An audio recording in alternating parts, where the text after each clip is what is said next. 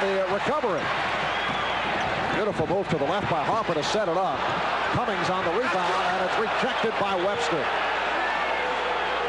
Well, we saw some good defensive play that time by the Knicks, as the crowd really doesn't like it.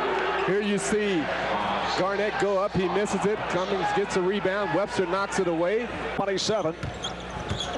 The Knicks continue the pressure defense. Garnett stopped by Webster. Beautiful play by Webster. Blackman played by Grunfeld.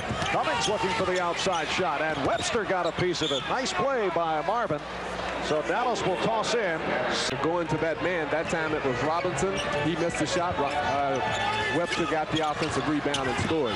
Pretty pass. Webster then on the foul as he tried to block Vincent.